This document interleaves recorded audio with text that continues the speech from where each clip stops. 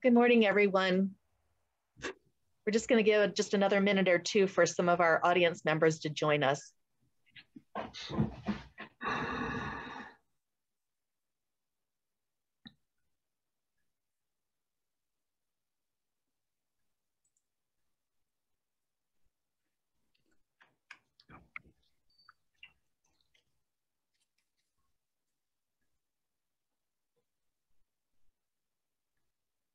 Okay, let's get started. Good morning again. My name is Monica Staff, and I'm the attorney for the Rhode Island Association of Realtors and statewide MLS, and I will be your moderator this morning. So welcome to our program. We've got an action-packed program, and so I'm just going to give a few logistical announcements. So you're probably used to the drill by now, but if not, this is going to be a Zoom webinar. So the only people you're going to be able to see on here are us as panelists. If you have any questions that you'd like to ask of the panelists, you should see at least on my computer, it's at the bottom of my screen. You'll see a Q&A button, and you can actually type your questions into there while the panelists are speaking. We're going to hold all the questions to the end of the presentation just to give everyone a chance. We've got a lot of really great material for you. Okay, so why don't I do this? You'll hear from me occasionally throughout the program, but let me turn things over to Leanne DeTore, who is the president of the Rhode Island Association of Realtors. And so she will give us a welcome. Leanne, take it away. Hi, good morning, everyone. Thank you so much, Monica, for the introduction, and good morning. Welcome to our forum, Lending Trends in a Red Hot Market, with the Rhode Island Association of Realtors and the Rhode Island Mortgage Bankers Association. I am so happy to be here today to be part of this because it really is such an important and useful topic with the way the market is right now. I am your 2021 president, as Monica mentioned, of the Rhode Island Association of Realtors. And I'm joined today with another president of the Rhode Island Mortgage Bankers Association, Al Grant, who's here with us as well. And the Rhode Island Association of Realtors is pleased to be working with the Rhode Island Mortgage Bankers Association on legislative, business, and education. Now, I mentioned earlier that this is a particularly important topic in today's market and the type of market that we are facing. It is very unique in a sense that it's such a strong seller's market to the point where the Rhode Island Association of Realtors has never seen supply this low and demand this high since we have been tracking data. So that's right, statistically, we have really never seen numbers like this, and we beat all kinds of records this year in particular. So this strong seller's market has forced buyer agents to really get creative and very strategic when working with buyers to give them a great chance at homeownership amongst lots of other competitive buyers. One of the most important ways to prepare when working with buyers in this market, if not the most important part of the process, is working with the right mortgage broker. So having a very communicative mortgage broker is so important since you'll possibly be frequently needing updated pre-approval letters, since negotiations happen really fast and under highest and best time constraints, sometimes taking place on weekends, outside of business hours. If you've been working in this market, you know exactly what I'm referring to. So have you and your buyers chosen the right lender that will be available to update documentation for you when needed under fast timeframes, under fast negotiations? And often, I'm sure you all have seen that, in multiple offer scenarios, the sellers are sometimes looking beyond the offer prices when all of the offers are relatively close, and they start to really look at the terms of the offer. And a lot of times that has to do with lending. So have your buyers worked closely with the right lender that has positioned them to present their strongest terms, to put them in the strongest buying position if it came down to it? These are all super important factors, questions, and scenarios that we are facing, and it all comes down to choosing the right lender early on in the process. This is why we are thrilled today to have the whole group over there from the Rhode Island Mortgage Bankers Association. And we're thrilled to have Al Grant with us today to give us some insight on these trends and everything that we might love to see from a lender standpoint that will ultimately allow us as professionals to have the best knowledge and expertise when representing our clients in this very unique market. So now it is my pleasure to introduce Al Grant to further elaborate on this. So go ahead, Al.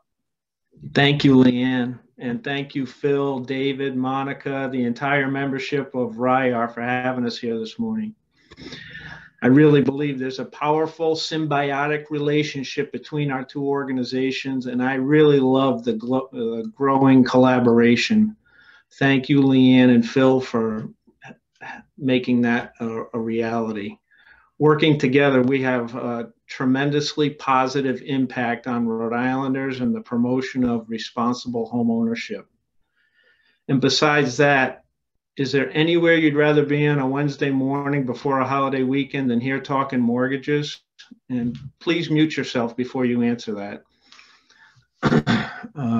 Thank you very much for having us. I do think this is a worthwhile conversation, and we're going to talk in some detail this morning about some common areas legislatively that I think our two groups are tackling, and then just some of the common lending issues that we're dealing with as Leanne described it, and it's not hyperbole anymore, a red hot market, something that even old white-haired guys like me haven't really been involved in anything like this before. So again, thanks for having me. Thanks for having RIMBA and the rest of our crew. And I look forward to a great conversation this morning.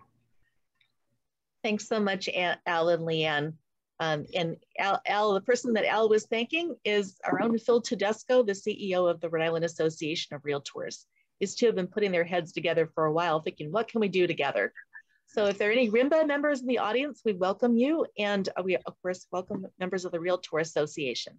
So let me just tell you what else is coming up.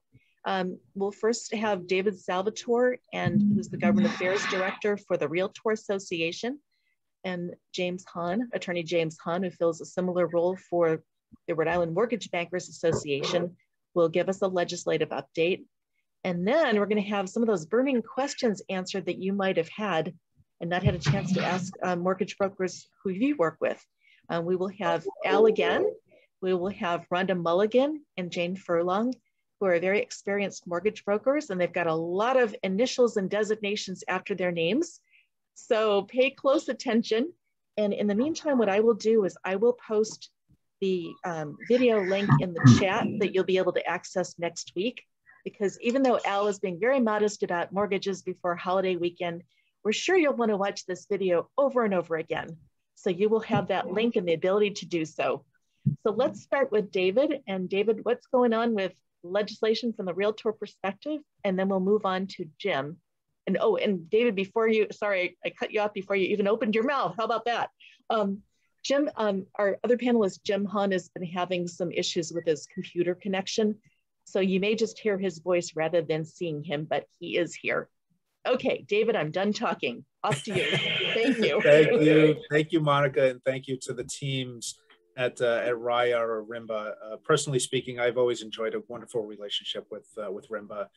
We've worked side by side now for every year that I've been the Government Affairs Director at RIAR. So that's been 6 years of advocacy on behalf of RIAR. So again, thank you to both teams for all of your efforts in making the legislative sessions, I won't say easy, but enjoyable to work through most of the time. So again, good morning, everybody, and thanks for joining this forum. It's again, it's great to bring the two industries together to discuss issues in a collaborative manner and trying to move through the legislative lens, bills forward or opposing bills that impact both of our industries. And I think I can speak for Jim when I say it has been an interesting legislative session thus far. In my 6 years of advocacy for RIAR, I have never experienced a legislative session where, frankly, state leaders are, I don't want to say more concerned, but are taking into consideration the number of people testifying and or submitting written statements of support or opposition for legislation, and at times not considering data and subject matter expertise. And I get the politics behind it. It's not only happening here in Rhode Island, but it's happening across the country. But we remain committed to being the go-to shop for organized real estate. and building relationships with legislators that we have cultivated over the years, and working with new legislators on why housing is important to our entire state. So we'll continue to provide data and research and leveraging national resources to advance our legislative agenda in collaboration with the mortgage bankers. There have been thousands of bills introduced this legislative session. In fact, we're tracking over 170 bills just at RIAR related to real estate and measures that are impacting the business community. We are happy to know that Speaker Shekarchi is taking the lead on housing matters. Early in the session, RIAR participated in a press conference with the Speaker where he introduced 7 bills related to housing. One of those bills, which would make it easier for property owners to construct what are called tiny homes on their properties, was introduced on our behalf. Another bill that would establish a commission to study all aspects of housing, land use in Rhode Island is paramount, I think, to that holistic approach that we're looking for to address the shortage in housing across our state. That land use study has not been conducted in Rhode Island in decades, so that is long overdue. And on the low to moderate income side of the housing conversation, we continue to have conversations and look forward to participating once again in a commission that will look at avenues to construct more affordable housing and how those units are counted in the state. As many of you know, there is a state mandate that every municipality deem 10% of their housing stock as affordable under the state's definition of affordable housing.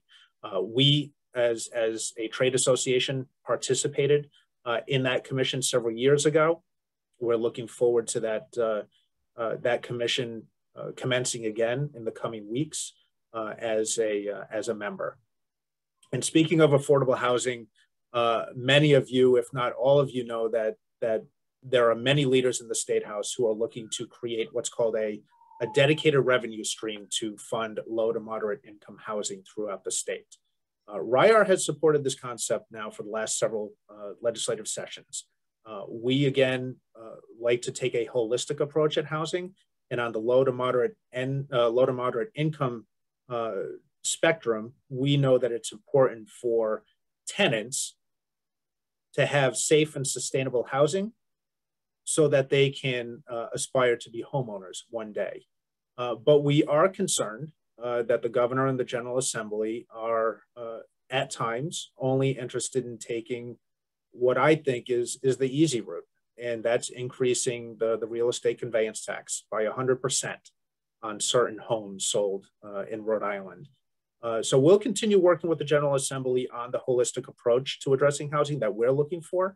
I'm confident that they would agree, and I know that Speaker Shekarchi agrees, that we do have to take a holistic approach and not only throw more money at the problem, but we do have to look at land use and zoning as avenues to construct more housing on all levels.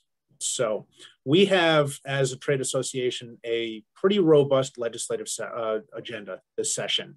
We have introduced or asked the General Assembly to introduce 7 bills on our behalf, and they range from fair housing, which is near and dear to us, something that we recognize that we have to do a better job of not only promoting, but adhering to as real estate agents and brokers. And also, again, creating more opportunities for folks to be home buyers. Last night, I testified on a bill that was introduced on our behalf in the House Finance Committee that would provide for the creation of what are called first-time homebuyer savings accounts. And this concept is starting to pick up steam across the country. There are at least 12 or 13 states who have already adopted legislation allowing for these tax incentivized savings accounts. And there are more state legislatures that have introduced this measure during the current legislative session. So this would provide for a tax incentive for people to save money for that first home purchase, while providing for a state income tax credit. We think it's extremely important that we're providing tools and resources for prospective home buyers by incentivizing them to put money away to save for that first home. And for those folks who would question, what is in this for the state? Why are we incentivizing people to buy homes? Well, there is a return on that investment for the state of Rhode Island. As you know, every time a piece of real estate is sold in Rhode Island, the state imposes and collects what's called a real estate transfer tax. And by the way, the more homeowners we have in Rhode Island, the more opportunities there are for people to increase their income at the same time. So now they're generating personal wealth, and they're participating in the American dream. And going back to the fair housing comment that I made earlier, we recognize that we have to do a better job of promoting homeownership for everybody. I think when you look at Rhode Island, our homeownership rate lags when compared to the rest of the country. But if you look at minority homeownership, non-Latino white Rhode Islanders, they not only lag, but it's unfortunate that there aren't more home buying opportunities for minorities in Rhode Island. So we think, tools like the First Time Homebuyer Savings Account Act could certainly play a role in increasing homeownership opportunities. And then we'll continue looking to reduce costs for homeowners. We've introduced a bill that has passed through the House and the Senate this legislative session around condo resale certificates. This bill would cap the amount that a condo association can charge for one of these certificates at $125. This is modeled after a piece of legislation that was introduced in Connecticut. And I believe Pennsylvania also caps their resale certificate at $125 as well. And as you know, there are many times when these small costs are passed on blindly to the home buyer. So we're trying to mitigate that through bills like the condo resale certificate cap. And then we're looking at some local legislation as well that prohibits municipalities from spot assessing real estate or homes at the time of title transfer. There was an issue in the town of Barrington most recently where the tax assessor unilaterally, without even going through the council, decided that he was going to reassess property at the time of title transfer. And when that new homeowner received their first tax bill, there was not only sticker shock, but there was a lot of anger. And I think from the lending perspective, there are folks who were asking, well, how can somebody afford the mortgage that they agreed to when their taxes are already being increased at the time of title transfer? And then finally, we are tracking a slew of landlord-tenant bills that have been introduced in the General Assembly this year. There's been a lot of talk about the eviction moratorium, both at the national level and the state level. The CDC's executive order, as you know, was ruled, I don't think it was unconstitutional, but far-reaching by the courts. And now there's increased pressure on the states to pass what are called statewide statutes around imposing the eviction moratorium. So we'll continue having conversations with the General Assembly on why this is bad policy, not only for homeowners, but for tenants as well.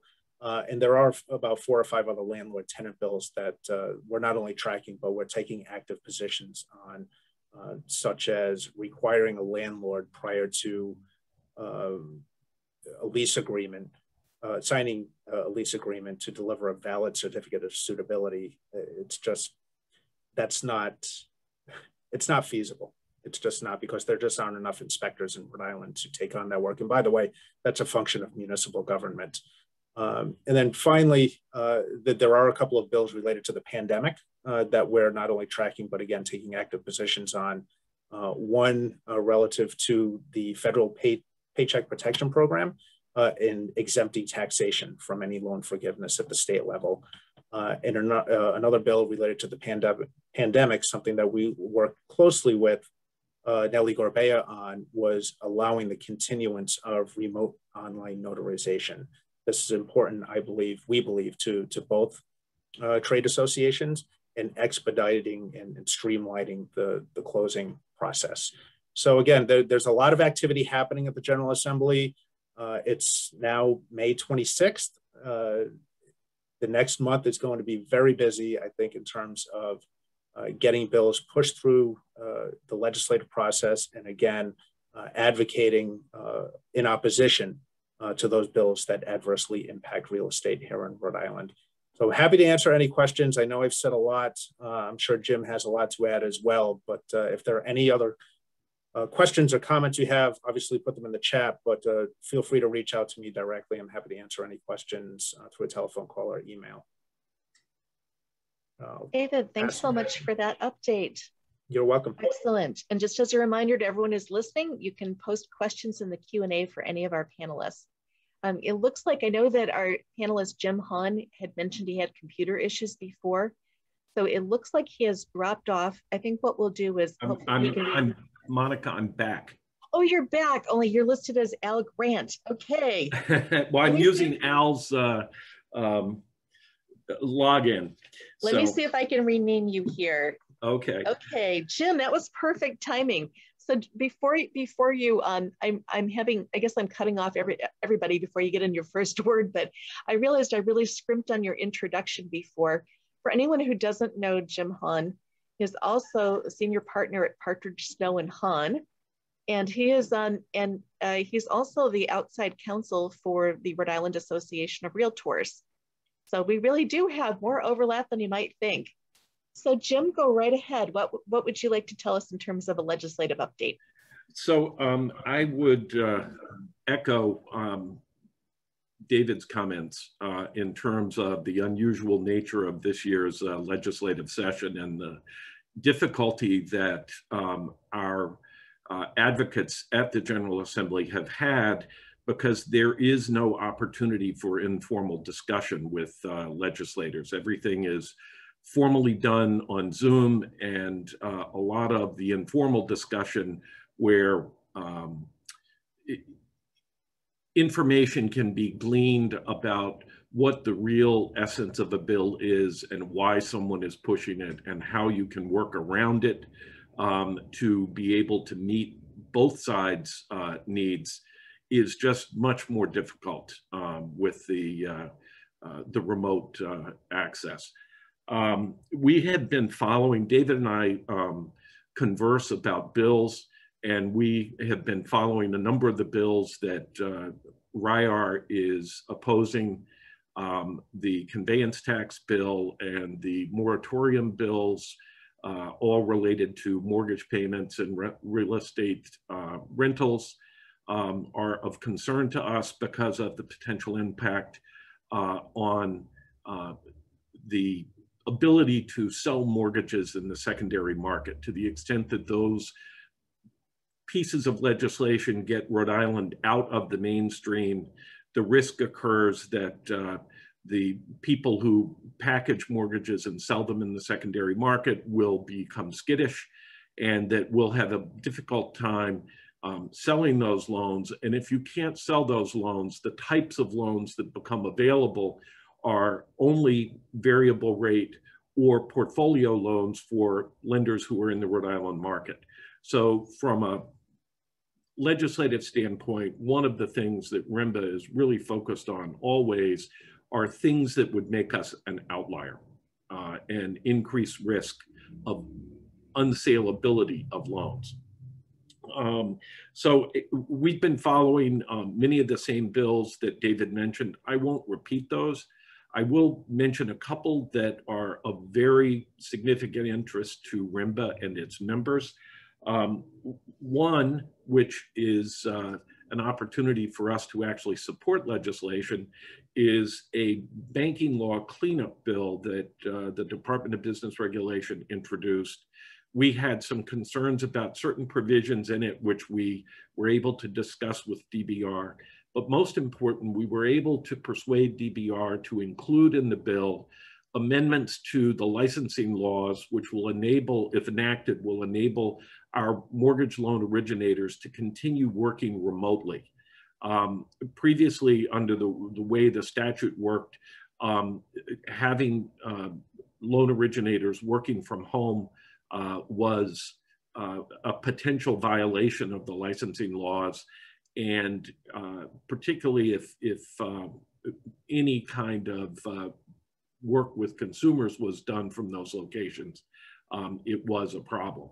And we've been able, using a template that the Mortgage Bankers Association of America came up with, to propose legislation that will enable loan originators to continue working remotely, provided that they're appropriately supervised and there are appropriate safeguards for security of electronic communication. And we are hopeful that that bill will get passed.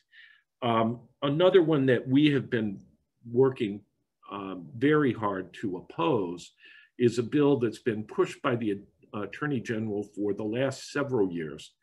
And that is an amendment to the Unfair and Deceptive Trade Practices Act in Rhode Island. Under the current version of that law, there is an exemption for regulated industries. And unfortunately, or maybe fortunately, depending on what side of the argument you are on, the Rhode Island courts decided some time ago that regulated industries, as used in that statute, applied to anyone who had a license. So that runs the gamut from a bank or a mortgage banking company, which not only are licensed, but they have to go through training and they are examined on an annual basis, and they pay the cost of that examination. So they are subject to a whole range of regulation and regulatory control, down to a hairdresser. And a hairdresser simply pays $25 and gets a license to be a hairdresser. And that, unfortunately, the courts have determined exempts them from the Unfair and Deceptive Trade Practices Act. What the Attorney General has proposed is eliminating that exemption unless you are expressly acting pursuant to a regulation, which really is kind of a distinction without a difference in our mind, but adds in a $10,000 penalty per violation. And for somebody in the lending industry, if we violate a law once, we're going to violate it a lot, because we use the same procedure for every loan. And as a result, what we are really concerned about with this bill is it gives the Attorney General the opportunity to use a $10,000 penalty multiplied by 200 violations to extract a settlement or a change without the benefit of judicial decision making, because the potential risk to the violator will be too great to fight. And we just think it changes the balance of power, and it really shifts from a kind of regulation where the regulation is proposed in advance. Everybody has the opportunity to discuss it. It's finalized. You now know this is what conduct is prohibited, and you conform your behavior to that regulation. This allows for regulation by enforcement. We don't like what you're doing, so we're going to come with a club and make you cease what you're doing or run the risk of a huge penalty. And it's not the way we think as a matter of policy that regulation should occur.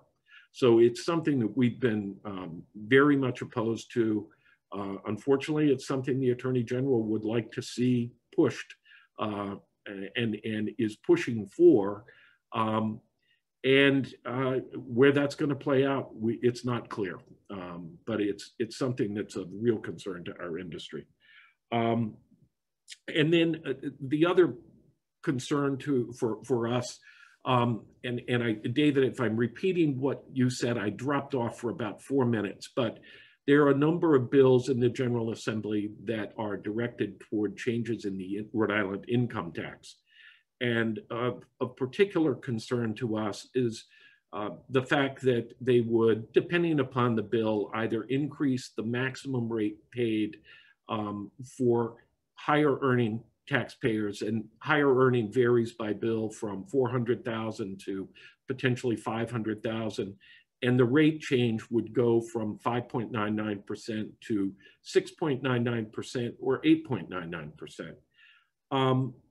When that rate was established, probably about 8 years ago at this point, it was the result of real negotiation and the give back of certain deductions that high income taxpayers had, and it was revenue neutral to the state.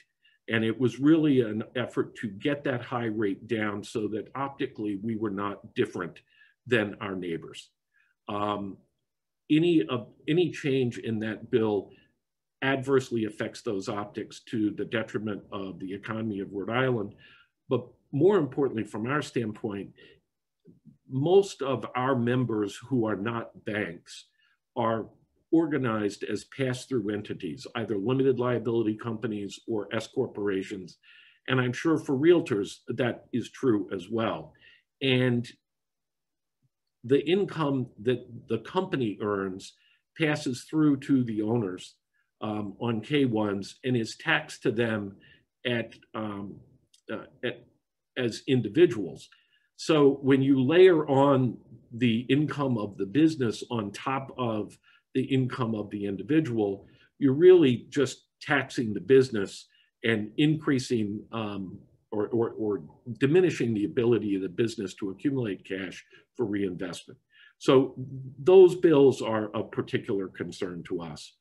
And then lastly, there is a bill which is the subject of extensive discussion and negotiation that seeks to change the employment laws in Rhode Island from equal work for equal pay to, equal pay for equal work to equal pay for comparable work.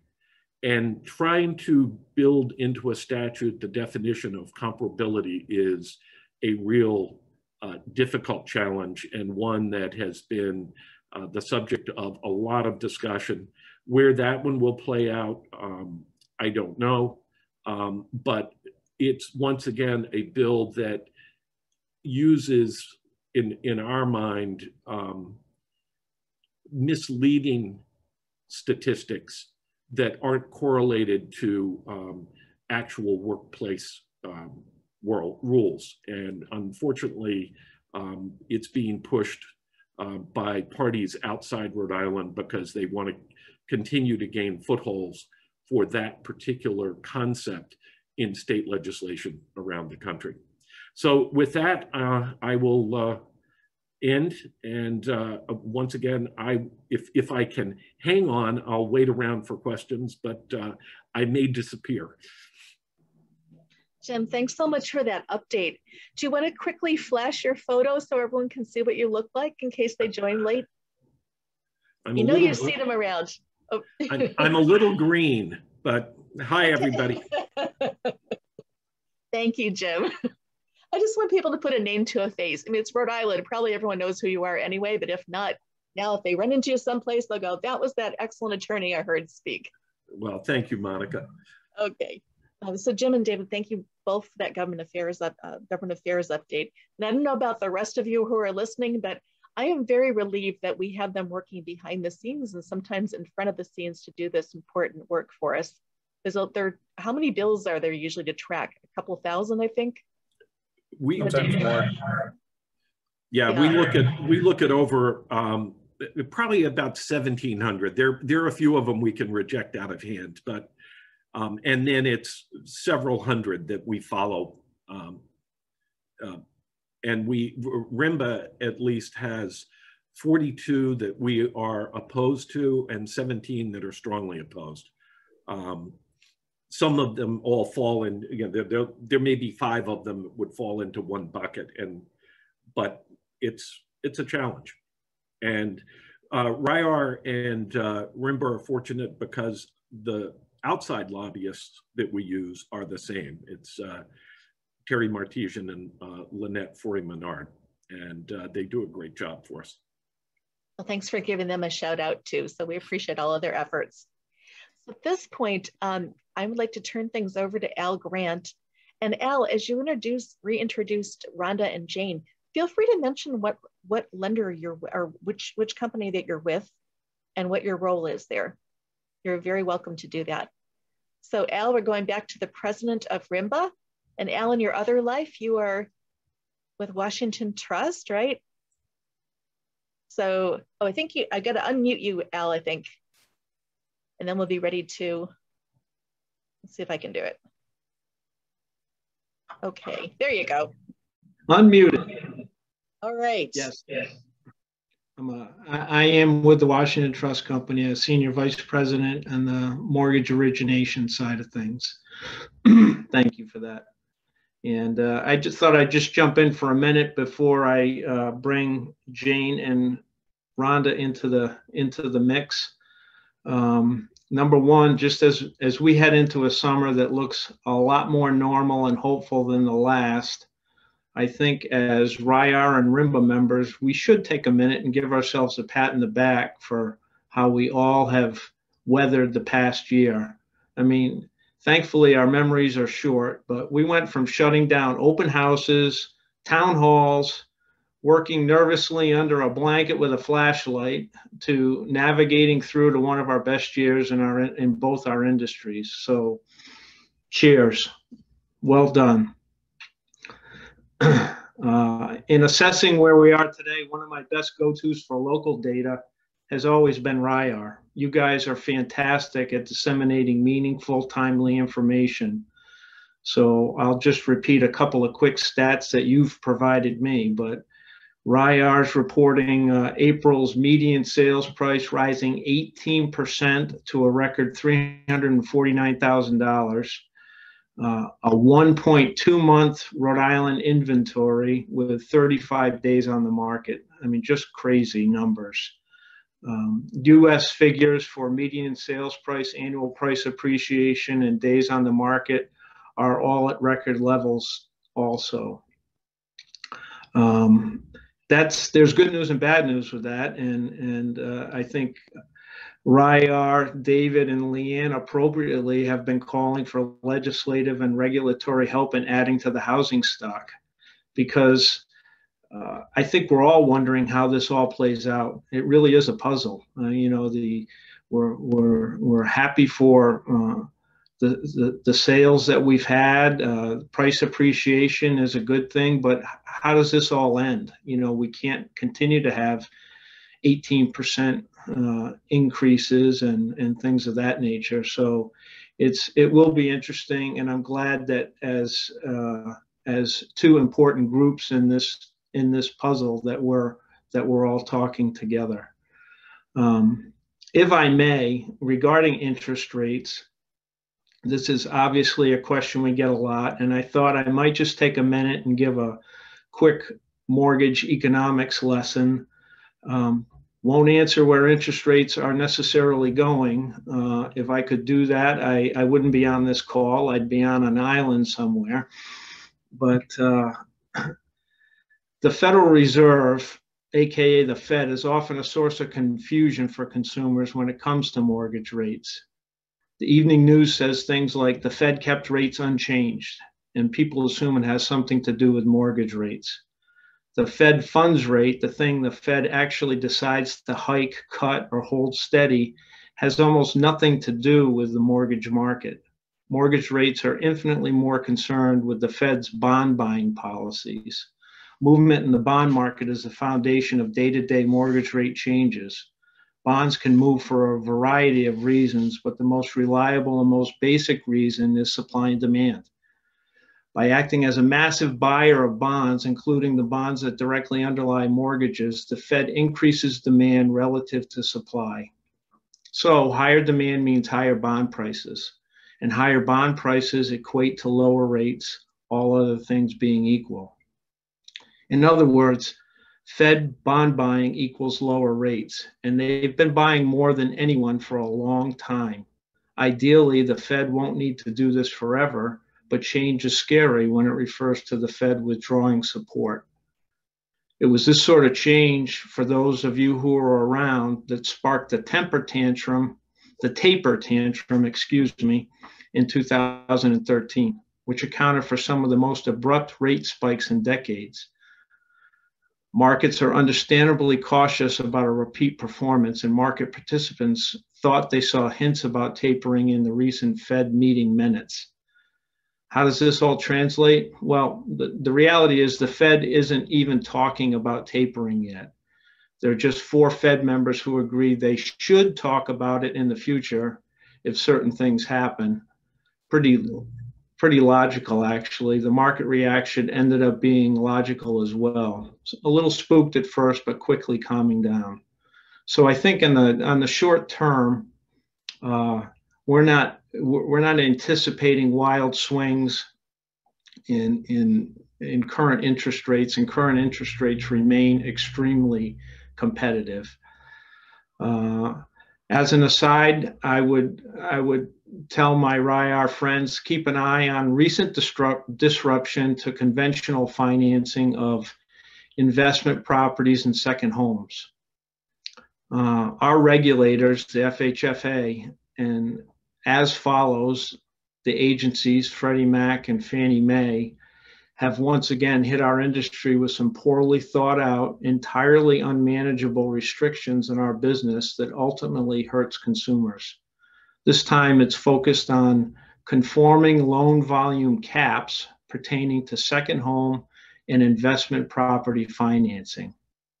It can impact rates and pricing for these borrowers, so make sure your borrowers are properly prepared. And any of us on this call from RIMBA can speak to you individually if you have questions about this, but it's just something for us all to keep an eye on. I thought also we'd talk a little bit about what I refer to as COVID hangover in our business. As we've learned, it's a lot easier to implement emergency orders, regulations, and guidelines than it is to remove them. Here's a snapshot of a few of the temporary COVID orders from Fannie and Freddie that we are, and in due course, you and your buyers are still contending with as we come out of this pandemic. Easy one for us, you've probably all dealt with it a little bit, but when dealing with self-employed borrowers, we now need very current profit and loss statements and business bank statements. For all borrowers that are self-employed, we need a profit and loss statement dated within 30 days of an application date. The statement must also be no older than 30 days of the note date. This means if you had a purchase that applied today with a closing of July 31st, they'd need a profit and loss statement covering at least through May 31st. They would also need to provide 3 months business bank statements that cover the date of the P&L, so that we would need March, April, May. Where this can be problematic for purchases is often borrowers will provide documents for a pre-approval in advance of their application. When we ask them for updated info, the client can feel as they need to redo everything. It can also cause issues with qualifying if a borrower runs a more seasonal business with ebbs and flows. So and we'll talk a little bit more about this with Rhonda and Jane, but really, you know, when you're dealing with a buyer who is self-employed, just be aware. It's really about good communication with your lender. It's our job with borrowers to set proper expectations for documentation requirements and some of the realities that we have to live with today. May not be forever, but today. Also with self-employed borrowers, we still need to verify the business is open. You know, and again, if you think back to this time last year, that was a real reality. We had to call and figure out if a business still existed. Our processors can call and verify with someone at the business if they are open. If not, they need to find a website showing that they can schedule current appointments or ask the client for receipts or invoices dated within 20 days. This is kind of a relic at this point because most businesses are either open or shuttered for good. So from a client perspective, it can feel like an extra step that they may not be used to. General income stability.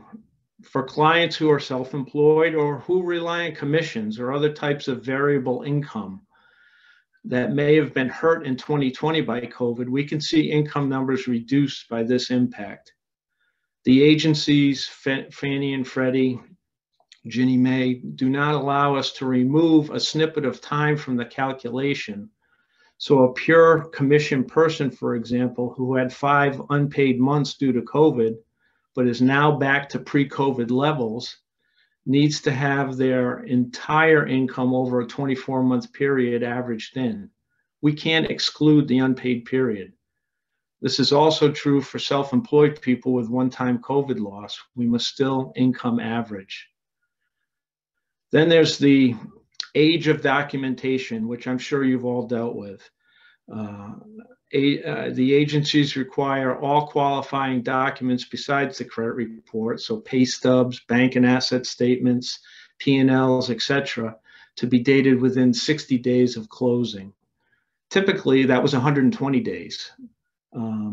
So on a purchase, this affects people who pre-qualify early. They do their job and get the pre-qualification through a qualified lender, but just based on timing, we may be back asking that client for updated documentation that just a year ago we didn't have to do.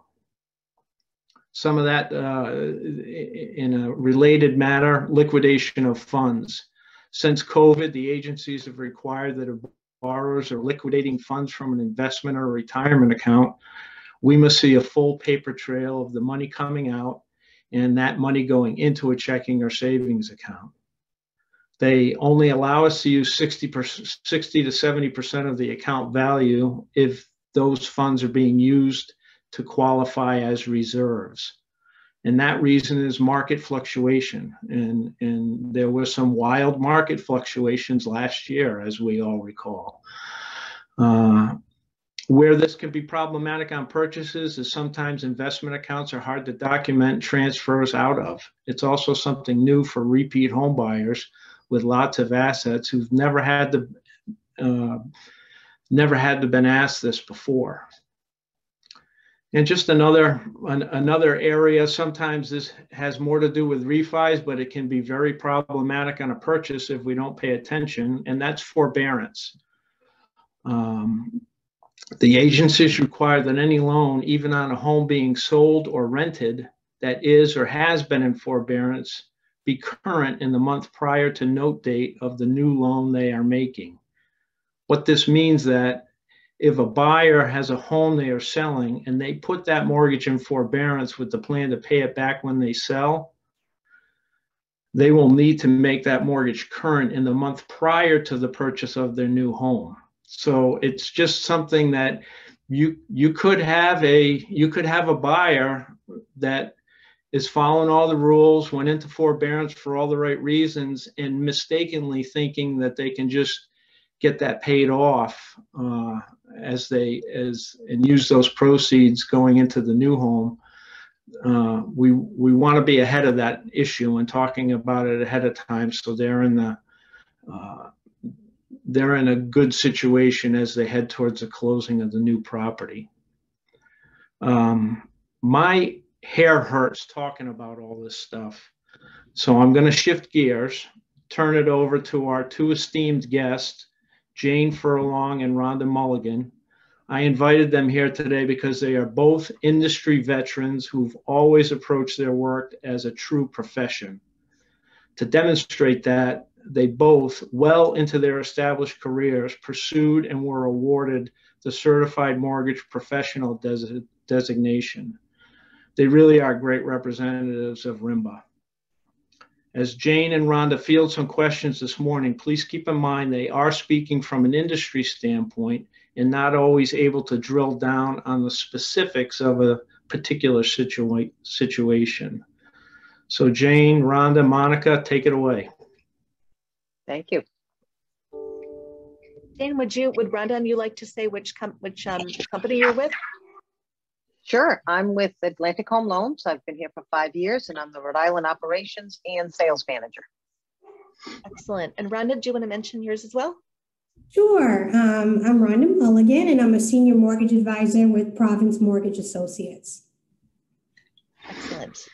So I sent before we, I just thought if you like everyone who's on the panel today, you might, who knows, you might be in the market for a new mortgage broker. Never know. Anyway, we're going to be nice to our guests today. Anyway, so I get a lot of questions that I kind of actually sent over to Rhonda and Jane and Al, and said, these are things I know that I hear from realtors. They have their own questions that they've heard from realtors. So however you would like to go at this point, feel free to just address some of those questions that you have on your list. Okay, I can start. The first question that I was asked was, what is the best practices for the issuance of commitment letters? So as you all know, back in October, the purchase and sale agreement was changed to reflect the TRID confidentiality requirements. So we're not allowed to give out personal non-public information to others. And when we issue commitment letters, a lot of times there'll be something on there that relates to maybe credit or income that the seller and even the agents really shouldn't see. So what we've done is we have stopped issuing commitment letters to realtors, and we're giving them to the buyer. If the buyer chooses to pass them along, that's fine. That's up to them. But we are giving them directly to the buyers. Now, what I've discovered lately is that agents are confused. Do we have commitment? Don't we have commitment? What's going on? So what I've started to do is just basically email, just a quick email saying we have commitment, we are all set, and maybe we're on track to the closing date. But that's how we're handling it, and I think that's the probably the best practice for that. Excellent. Do you want to take turns answering questions? Sure. However you two want to do it, Rhonda and Jane. We have our schedule here of our questions. Oh, okay. Well, you proceed with however you two want to handle it. Sure. My question was, should you consult with your mortgage professional prior to finalizing dates on the purchase and sale? Absolutely. As mortgage professionals, we understand how quickly the market's moving right now and how many bids are going in on a property and how anxious people are. I would say, as a realtor and a mortgage professional, we all have to work together to make sure that it's a successful transaction. So you should absolutely consult with the mortgage person in regards to dates, and here's why. We know the customer's profile. We know what's going on in regards to how long appraisals are taking. The market's very, very busy now. And typically when we trend into the late spring, summer, that's our busiest time of year. So we will know the program, we will know the client's profile. We can work together with you to give a realistic commitment date, as well as to make sure we can meet that closing date. And in some cases, realtors will say, hey, we'll get this in and no problem, I'll prep everybody that we may need an extension, depending on the time frame. But we want to have everybody on the same page. So that's very, very important. In regards to appraisals right now, I'm seeing it takes an appraiser 2 to 3 days to accept an offer, and then you got to anticipate at least a couple weeks, 2 to 3 weeks from when they come out or set the appointment to us getting it back. So that's very, very important. And we don't like to issue commitments without an appraisal back and signed off on. So again, another reason why. So Brenda, let me ask a quick question relates to this. So I've had some closing attorneys who just begged me to tell our members, our realtors, don't count on a 4-week closing unless someone's paying cash. Then it could be sooner than that. Are you seeing just generally are you seeing more like 4 to 6 weeks? Does it really depend from lender to lender? I think it depends lender to lender. It depends on the client. It depends on how clean or how complicated a file is. So if it's a conventional buyer where we already have all their stuff up front and we're ready to go, 4 weeks could be realistic. But, if you want to give it plenty of time, 5 to 6 weeks. And again, I think it's that the market's moving so quickly and realtors are trying to present the best offer that they can, and everyone wants a quick closing, but that's not always reality. So again, it depends on the profile of the client, but I'm seeing as appraisals get ordered, they're taking longer and longer lately. Yeah, those are great tips, both of you. Okay, Jane, I guess we're back to you again. Yes. So the next question or the next topic is, why is it important to have the appraisal language in the additional provisions section of the contract? So as Rhonda mentioned, we don't like to give commitments without the appraisal being reviewed by an underwriter and signed off on. And very often what you don't realize is it's not just about the value. It's also about the underwriter signing off on the appraisal, because perhaps there are repair items or they see peeling paint in a photo that wasn't addressed in the actual appraisal. And for example, on FHA or VA, that could be an issue if it's extensive. Well, it could be an issue even on conventional if it's extensive. So what we like to see in the additional provisions is the clause that says, and I like to use subject to property appraising at or above purchase price and subject to lender approval of the appraisal report. That covers the buyer. And it also allows us to issue a commitment if we don't have the appraisal in. If it's under the additional provisions, we don't automatically giving the commitment, say the buyer is responsible for any and all conditions of the appraisal contingencies, I mean the mortgage contingency section. So that's why we like to do that. Great. Rhonda, I think we're back to you. All right, we're back to me. It's like a tennis match, hanging back and forth, everybody, so. If a buyer agrees, can you pay your buyer's agent directly? And can that be financed? I'm going to break that question down because I'm seeing this come up this year for the first time ever, where I'm seeing it in a contract that the client has to pay a certain percentage of the buyer's agent's fee. So again, it's coming up here and there. Could they pay that fee? Absolutely, but it has to come from the client's funds. It cannot be financed. So I want to make that clear again. That fee to pay a buyer's agent directly, if you're going to build it into the contract, cannot be financed. It has to be paid by the buyer directly out of their own funds. So you can list it on the contract, but the buyer has to have those funds. Okay? So that's very important. And again, we're seeing that come up more and more. And in a little bit, I'll get into what allowable credits are for a transaction. But people are thinking, hey, you know, I'm going to build in a buyer's fee of 0.5% because I'm only getting 2 on this one. And I'll just up their seller concession. So you cannot do that. The buyer has to pay those fees directly. Thanks, Rhonda. And one trend that maybe a mini trend that we've started to see within the Realtor Association is some listing broker or a couple listing brokers saying, you know what, we're going to charge 0% to the seller, and then the buyer is paying everything. So that's what we got a flurry of phone calls about that earlier this year. I haven't seen so many now, but yeah, I think what you just said about paying a cooperating broker, paying the buyer's agent, I think that that's something that will could become more of a trend.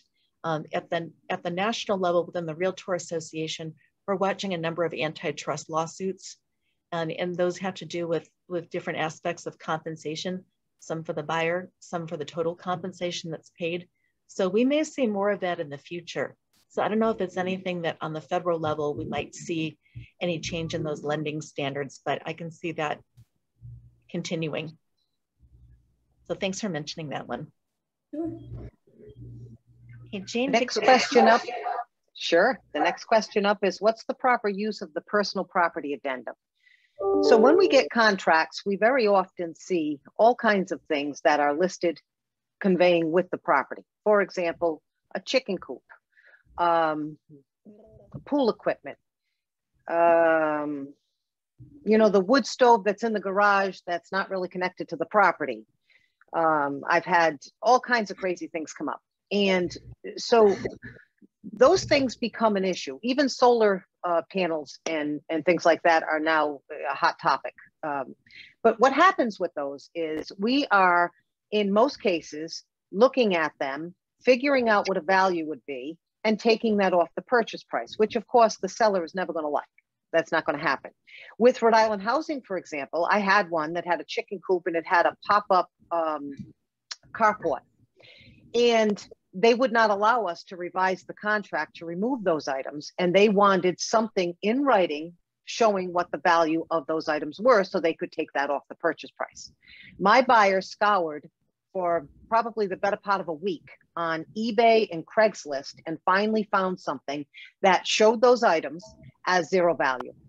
And so she printed those off and we were able to show Rhode Island Housing that we didn't have to do anything with that. It was a zero value, but they will not allow a sales contract to be revised. Where if you did a VA or an FHA or even a conventional loan in-house, we could revise that contract and just say, could you please revise this and remove that it's not allowable. So what happens is in 2018, I believe it was Dean Tonicourt prepared or got put in the system a personal property addendum.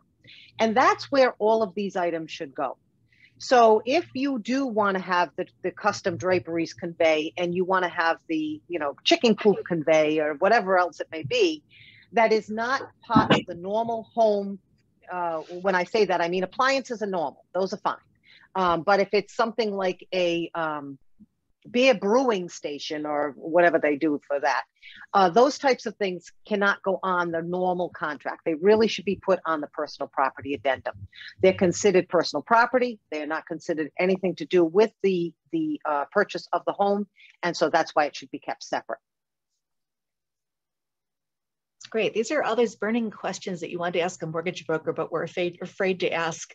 So it's nice to hear the answers with such confidence. So yeah, that is one people have been asking for ages about just, why can't we just put it in the purchase and sales agreement, all of that. So excellent tip. And I see that on a consistent basis. I even had one last week where the buyer was getting a $7,000 credit at closing, and whatever was extra, whatever they didn't use, was going to be applied towards the sewer assessment.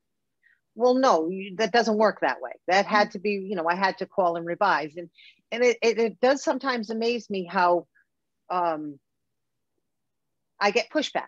I guess is the best way to say it. I get pushback. They don't want to revise the contract because they think that's perfectly acceptable, but it won't be in terms of lending.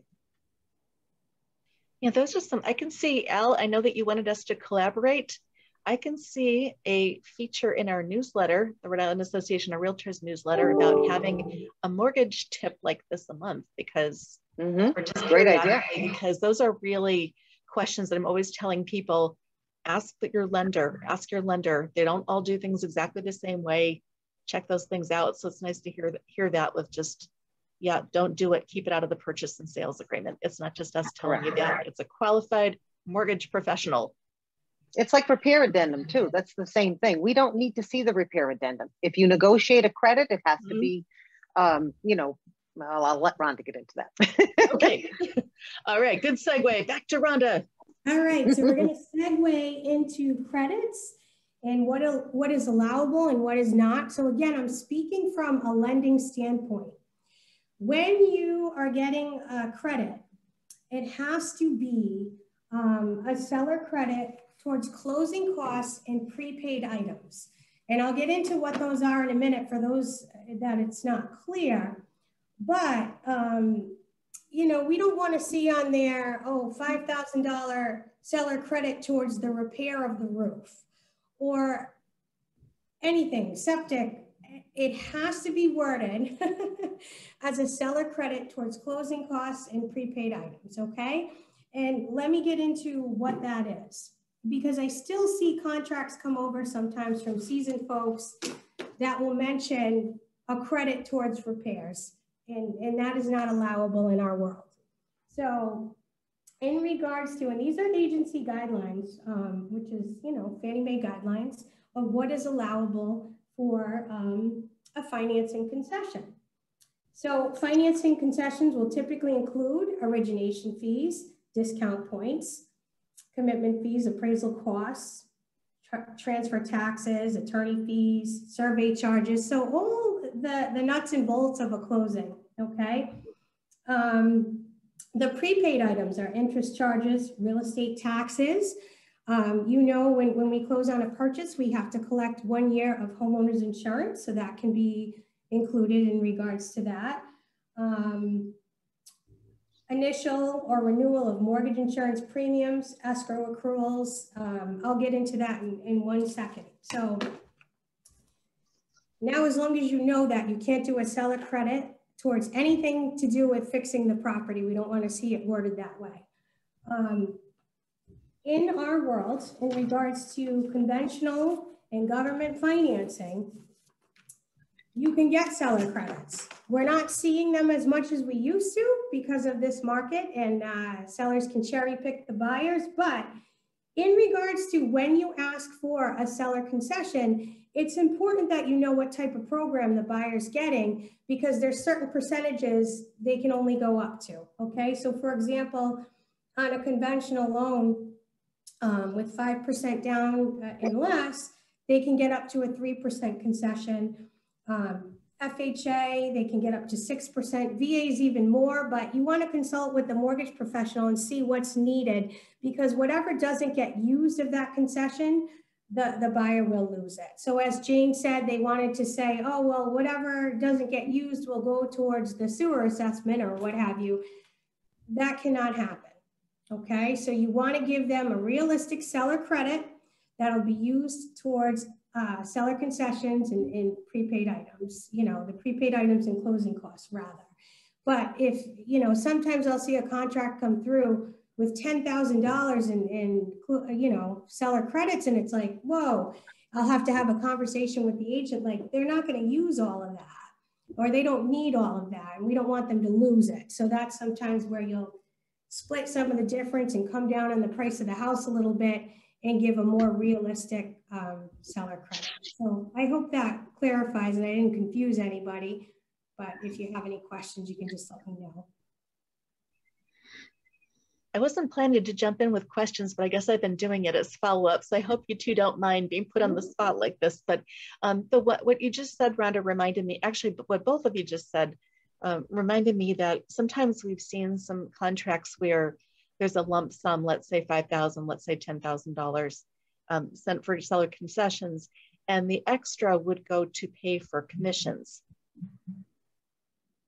So I think I've heard you both say, no, you cannot do that. No. Okay. Thanks for clearing that up. Nope. Okay, the next question or the next topic to talk about is don't always judge a book by its cover. What I mean by that is I get many, many conversations with realtors, calls from listing agents asking me about my buyer's qualifications. They've received my commitment letter. I'm sorry, my pre-approval letter. And, you know, they ask me about the financing. So it's a misnomer that no money down, for example, on a VA loan is a more risky loan than a conventional loan with 20% down. Lots of realtors may advise their sellers that, you know, the 20% down is going to be a better deal and better financing. And that's not always the case. VA, for example, 0% down or no money down is a benefit to the veteran. That is for them serving our country. They get this benefit and they use it. And very often they do have money to work with. They just choose not to use it because they want to take advantage of their benefit. I had someone about 1.5 years ago who was getting over $150,000 in proceeds from the sale of his house, and he put no money down on the next house and used his VA benefit.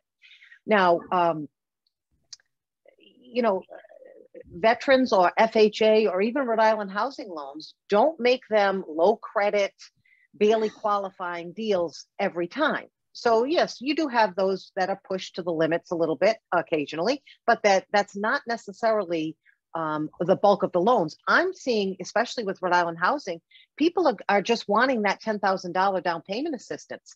To get that, you have to have a 660 or better credit score, and you do have some income limits, but they are for the more qualified people. They're not for the people who are, you know, 580 credit scores and they're barely making it. So, you know, when you're looking at all of the offers that you receive and you're trying to weed out who's good and who's not, or what's the better choice for your seller. Don't always look at it as no money or little money down is definitely the one you throw away, because sometimes they are the better buyers.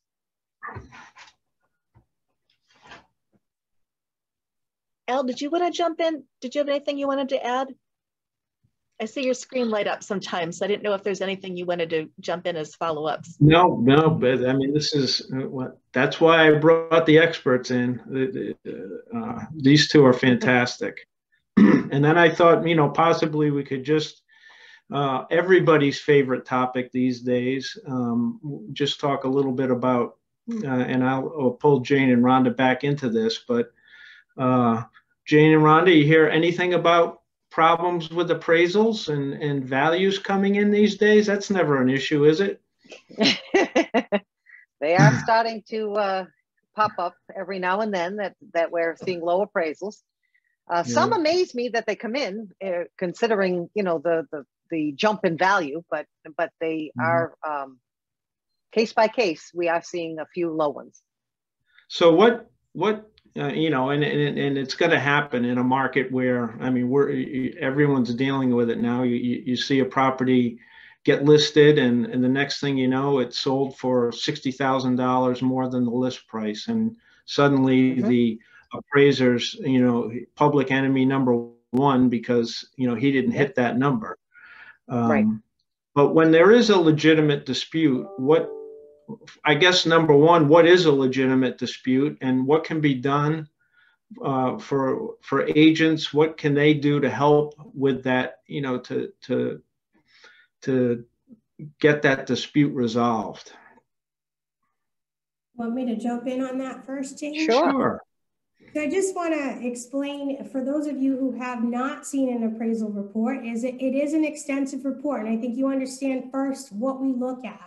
So when the appraisal comes in, I'll always go through the report, just check the subject property, and I'll look at the comps, I'll look at the dates that they sold, I'll look at what they sold for. The appraiser will list like a listing or so, in the description of the property, okay? So as mortgage professionals, we haven't gone out to that property.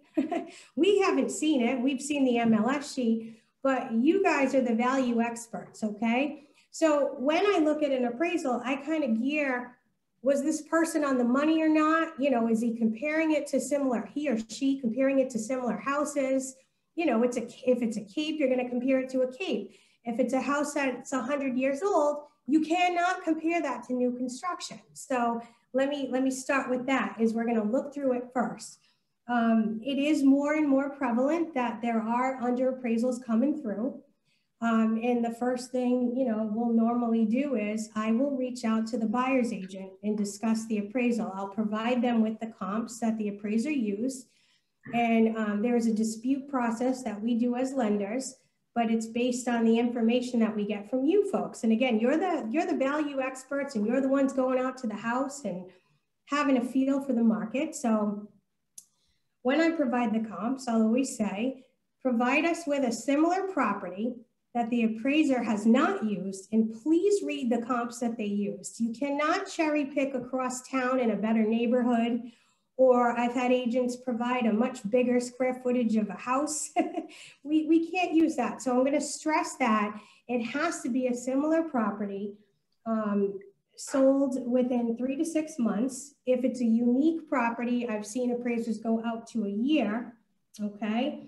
And in regards to, we can, again, submit a reconsideration of value report, but we're going to ask you guys to provide similar information. Now, how do you get ahead of it? If you're the listing agent on a property, the appraiser is always going to call you directly. And I would strongly suggest, if you have any question on that value, you provide comps to that appraiser of how you support that value, okay? Because an appraisal is an individual's opinion of a property.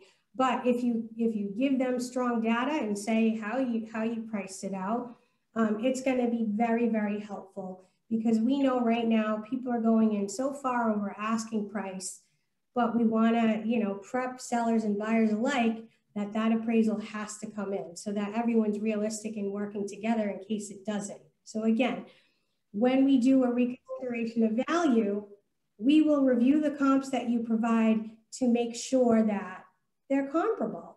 And the underwriters, and a lot of agents don't understand this, they have their back-end systems, and there's reports that come with the appraisal that will flag that property if it's believed that Fannie or Freddie recognizes it as excessive value. So that's one of the first things I look at when I open an appraisal report, is that report of what is the ranking of that property in regards to its risk. So, and that's why sometimes we'll come back to you and say, hey, the property appraised, but we need a desk review. And that's because that property is being flagged. So I hope that clarified some information. Jane, I'm sure you can chime in. I think that was perfect. Exactly what we're looking at. Correct. Right. And you know, the important thing also is we, you know, based on what we went through in the Great Recession, we are, as lenders, are extremely regulated in this regard. You know, we can't call up an appraiser and say, here's what you need to do. And even we cannot just say, you know what, we don't love this appraisal, so the buyer is willing to pay for an entirely new appraisal. We can't even do that. We have to show that there's significant errors in the appraisal that was done before we could even consider something along those lines. Because as soon as we're deemed appraisal shopping, so to speak, you know, let's get another one, and maybe that'll bring in the number that we want. We're at significant risk with our own regulators, and the truth is, rightly so. And I would say, you know, look, as we've noted throughout this conversation, we're in uncharted waters right now as far as, you know, this marketplace and values going up. So some of the arguments, which I completely understand, is, look, I mean, you know, the marketplace is paying for this, you know, is paying this number, so doesn't that set the value? Well, in an escalating value environment, we have to be aware of that, but that's a two-way street. Sometimes, you know, the market's going the other way, and I don't get a lot of phone calls saying, hey, wait a minute, the market's going down, so you need to drop that price. Right. So it's touchy, and I feel for the appraisers in this situation. So I think, you know, Rhonda and Jane hit it right on the head. I think, and really it goes to this entire conversation, but communication is key. You know, when we're going in way over ask on a property, and it could be an issue, look, that's good communication between agent and lender. That's good communication between the lender and the borrower to understand, if this doesn't happen, well, here's plans B and plan C. And I think that's just good preparation for people, you know, as you go into what can be a very tricky situation. The reality is, all that having been said, it's really, you know, we've, with agents' help, we've been able to navigate through this, you know, as lenders. And I think that starts with just people understanding the ground rules and understanding exactly what we're heading into in each transaction. So I feel the pain sometimes on the appraisals, but I hope you understand a little bit about, you know, where we're coming from and where you can help us. And Rhonda was right on it with, you know, excellent comps up front is nothing but good ammunition for getting, you know, good information into an appraisal report. Yeah, so easy to have it up front versus trying to fight it later. Mm-hmm. And we do have several questions in the Q&A, but I want to make sure that Rhonda and Jane, that you have a chance to go through everything that you were mentioning, or all the questions that you had. I'm not sure if you had a chance to hit everything you planned to, or. We did, yes. Oh, perfect then. Okay, I'm going to ask one more question as the moderator's prerogative before we move on to the Q&A. And just as a reminder to everyone, our program will end at 11, but we do want to make sure we have a chance to get the questions answered. So this was one that actually came up to me late yesterday. I mentioned it informally to Rhonda and Jane this morning. So if the appraisal falls short, you go through all the processes, the appeal process still doesn't work. I know that we're seeing more folks putting in purchase and sales agreements that the buyer will make up some of the difference. Now the question with that, so one, how do you see that in general? Just about how does that work for you if the buyer making up the difference if the appraisal falls short? And then the question specifically was about VA and FHA loans in Rhode Island housing. Do they allow their borrowers, those kind of loans, can the borrowers make up the difference if they have the money? So yes, you can definitely do that. There is no restrictions for any of the programs to pay the higher amount. We typically ask that they write a letter saying you realize you're paying more than the property is worth, so that they are, made aware of it with, and it's very transparent. You can see it. And then, yes, so the financing, it would be based on the lower of the purchase price or the appraised value. Mm-hmm. And anything extra to go to the price that they originally agreed upon would be paid outside of the mortgage transaction, basically. I mean, it's really not, but it is in a way. So in other words, if it appraised at 280 and the property was being sold at 300, the 20,000 would be given at closing directly to, the settlement statement and additional to the financing that we're doing based on the 280. Perfect, thank you. Okay, let's move to the Q&A. Okay, let me take, all right. Here's one. How do lenders feel about clients paying above sales price and are lenders denying the loans? I think you kind of covered that with the appraisal, but anyway. Yeah, I think we don't see anything. It's again, as long as it's the buyer's prerogative, and as long as everyone understands, because here's something that Jane, Rhonda, and I know, that you pay $75,000 over asking price today, and 3 years from now, when things go bad, you probably be the first person to come back to us and say, you let me pay too much money for that property. And so we don't have an issue as if the borrower has the wherewithal. As Jane put perfectly, we're always going to use the lower of the two figures in our world to determine, the financing levels that we will take on. But no, they can pay more for it. It's actually a good reminder for realtors too, that I think that some of those same borrowers and purchasers might be knocking on some of your doors saying, why did you let me pay that much? Never mind that you gave all kinds of warnings. This is a temporary market, consultant attorney, consultant mortgage broker. Yeah, anyway, people have selective memories at times, I think, in both professions. Okay, now we have one about condos. I don't know, I'll toss this out there. If you're able to answer it, great, off the top of your head. If you need to think about it, we can follow up with folks later. So the question is this: why can some mortgage companies finance non-warrantable condos and others cannot? Why can some mortgage companies finance non-warrantable condos and others cannot? I think it's based on the products that the mortgage companies have. Some of us that we don't service our loans or don't have in-house portfolio products, we would have to go through another lender to do so. Whereas, some lenders will have portfolio products where they'll handle the non-warrantable condo. So it's all about what the mortgage person or the lender has access to. Correct. Not everybody has access to the same programs. And just for anyone listening who is not familiar with the term, anyone want to take a stab at explaining non-warrantable versus a warrantable condo? It just basically means that they don't follow the Fannie Freddie guidelines. So if it's outside of the normal approval guidelines for Fannie Freddie on condos, it would be considered non-warrantable.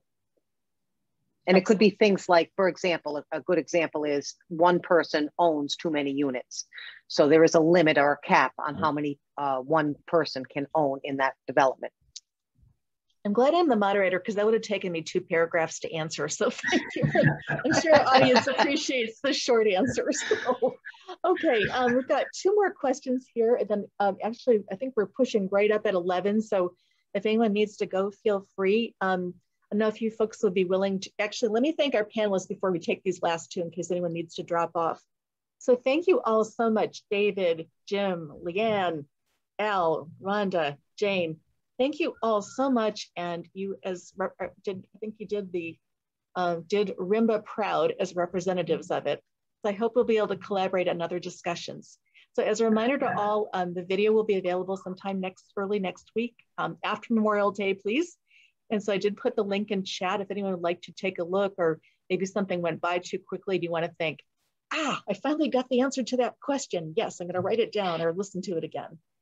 Okay, so on that note, let me, Brenda and Al and Jane, if you have a chance, if you wouldn't mind these last 2 questions. Sure. No, I just want to say, Monica, number 1, thank you very much. Number 2, if the last questions are tough ones, I'm going to have to drop off. Yeah, bad computer connection. That worked for Jim, right? So no, just kidding. Okay. No, but as I said earlier, I'll close it now, and then we'll go to the question. But I can't thank RIAR enough for giving us this opportunity, and I just hope that we do a lot more of it. I think we're great partners in the same mission, and I look forward to further collaboration. Thank you. Excellent, and you're already getting some thank yous in the FAQs. So if you want to look at your accolades. Okay, so last 2 questions, promise. Thank you, and thank you for your kind words, Al. All right, so with the paragraph in the closing documents that ask if there are any additional transactions concerning the property outside of the closing, how would that affect the transaction? I think I know what you mean. You're talking about, is there any other basically side deals going on that you're saying this is the whole deal at the closing table? So repair items and personal property items, again, are not really part of the contract. So they're not part of the, someone buying that property is really not buying the chicken coop. They're buying the house, the land, and the value based on that on the contract is based on the actual real property, not personal property. So, if something is being done as a repair item, repairing the septic, or just getting a credit because there's something about it they don't like and they've negotiated a repair credit, again, that's not anything to do in our minds with the actual cost or purchase of the property. It's a I don't know how to describe it, but it would be considered something separate and apart because we're appraising and we're doing the property based on the purchase price and the real property and its contents and its land and that kind of thing. Rhonda, Al, what, you have a different take on that? No, I think you're right on. I think that's why the personal property addendum was created, because it was created to keep personal property just where it's at, personal. Excellent. Okay, final question. Sort of a comment / question that I'm reading here. I realize this is going back to commitment letters. I realize the sensitivity of sharing personal confidential information and the urgency in our market. Do you feel that emailing a commitment letter to a client is beneficial to the transaction, considering the buyers are already in turmoil and may be scrambling to obtain paperwork for the lender? So I think it's going back to what Jane had said. I think it was Jane who said before that sometimes what you're doing is just, you're not sending the whole commitment that you were suggesting. You'd send the commitment letter to the buyer, and then what the buyer does with it after that is up to the buyer. So yeah, well, we require that the buyer sign the commitment letter. They have to accept the commitment by signing it. Mm-hmm. So we send it through our secure portal and ask them to digitally sign it. So at that point, if they wanted to give it to someone, they could, but I think most of them don't even print them. So I don't know what happens with them, but they are required to sign them, at least at Atlantic Home Loans. So it sounds like from the, oh, go ahead, Rhonda, sorry. Sorry, I'm looking at, hi, Holly. I'm looking at Holly's question, and I think I understand what she's saying. She's saying, oh, the buyer's already flustered and now you're sending this to them. But in essence, it's their loan. They have to meet the terms. And oftentimes, Holly, they'll know exactly what's needed because we've, you know, the staff we've walked them through of what's needed. Right. And if it's not signed off on yet, we have to put it on that commitment. So sometimes a commitment will go out and I'll say, hey, you know, you already provided us this. It's just in the underwriting queue and needs to be signed off on. But they have to know the conditions of their loan that they have to meet because they're the ones borrowing the money. So that's important. So it absolutely. Like and I think that speaks to just, you know, good communication again, you know, that we've got to give, as Rhonda said, we got to give people the facts. And if we're communicating properly with a client, they understand the difference between what we would refer to as a lender condition and a borrower condition, and the borrower should know, you know, very in plain English what's needed from them to be able to get this cleared for them to close. So if we're communicating well right from the beginning, we do our best to avoid as much turmoil as we can, Holly, but it's not a perfect science, though. Well, I think that now, thank you all for your take on that. I think that that's a good reminder for realtors. If you're representing a buyer in the transaction, you know, stay on top of the buyer because you're already doing that with, or should be doing that with deadlines anyway. So if you want to ask the buyer, like, hey, have you gotten your commitment letter yet? What's going on with it? If you represent the buyer, that's something that that's an area where you can take a little bit of control. And even if the buyer is confused, you can say, send it to me, I'll take a look at it. Do you know what I mean? If you want to take that on, you can certainly, but ultimately, as Jane said, the buyer's got to sign it. So, and then also if you're a listing broker, if you're not working with someone like Jane, who's willing to send at least a written confirmation saying, yes, there is a commitment letter, even though no one's able to send the whole thing without the buyer's consent. Still, as a listing broker, the Rhode Island Association of Realtors purchase and sales agreements give you the authority from the buyer to contact the lender or mortgage broker to get an update on what's going on. So they're not going to tell you exactly why a loan's been denied or, you know, the elements of the commitment because of, as I think Rhonda said before, the TRID requirements. But you can at least find out, like, hey, are they telling the truth? Do they actually have something here or not? What do I have to tell my seller? So on that note, I know we're a few minutes after, so I just want to thank all of you for tuning in and thank our panelists again, and we'll give you I can clap anyway, since I'm not the panelist, so thank you all so much. And I hope you all have a great long weekend. Thank you. Have a great day. Thank you. Thanks, everybody. Thank you. Bye, everyone. Thanks. Bye-bye now.